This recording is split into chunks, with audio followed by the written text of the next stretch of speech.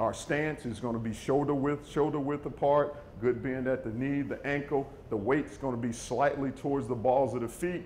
And again, good bend at the waist, flat back.